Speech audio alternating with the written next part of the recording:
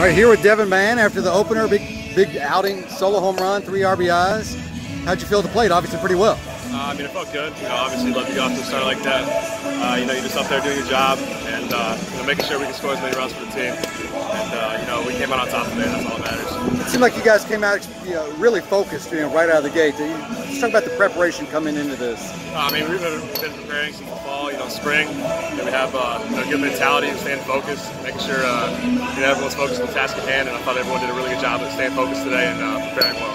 How fitting was it? In the bottom of the first, it was really the two vets, you and Josh, that got things going. That you had the leadoff single, and then you were able to drive them home. Yeah, I mean, it was cool. Sometimes that's going to happen. With our experience, but we can't rely on us every time, and we're not going to have games where we're hitting the ball and the younger guys are going to step up. So it just happened to be this game, but it's cool to see that with our experience. How awesome was it to see Ethan with the first pitch home run as well? Oh, it's awesome for him. It's first start, first swing, and no other way you'd rather start it. So happy for him, and hope to keep it rolling.